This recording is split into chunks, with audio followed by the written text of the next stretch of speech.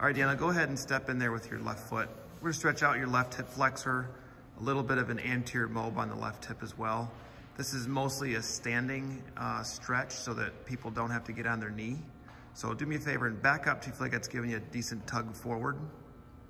Good, now, you feel a decent pull? Yeah. Do me a favor and step forward with your right foot. Okay, turn that left heel out. Good, now give me a, squeeze those cheeks together. Good, and you feel a pretty good stretch in the front. Okay, so we're gonna hold that stretch for at least 2 minutes. It's very gentle, very long. Okay, so we did that 2 minutes. You could do that 2 times if you'd like to.